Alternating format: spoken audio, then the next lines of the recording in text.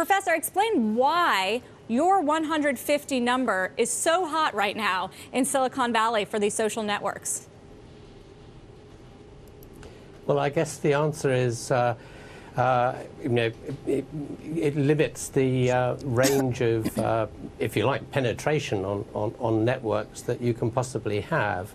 I mean, you can know more people in the sense of recognizing their faces. You know, President Obama is somebody you'd recognize on the street, but you don't have a meaningful relationship with him. And so the kind of people that you would really spend your time talking to on Facebook or anything like that really is limited to a very, very small number of individuals.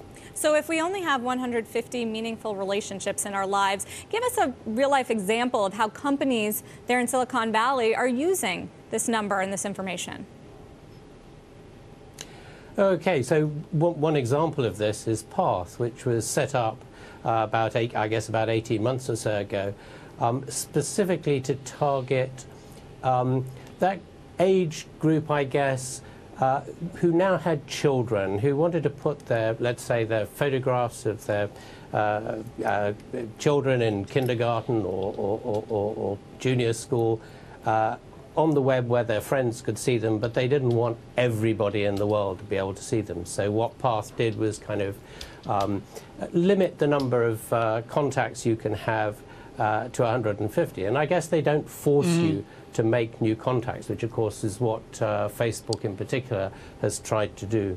Professor Dunbar, I know it's an issue at Oxford. What is your study of anthropology in this modern technological age? What does it say about our attention span? Have they really shortened as we've seen the internet come on? I mean, we're a long way from the slide rule of 30, 40 years ago.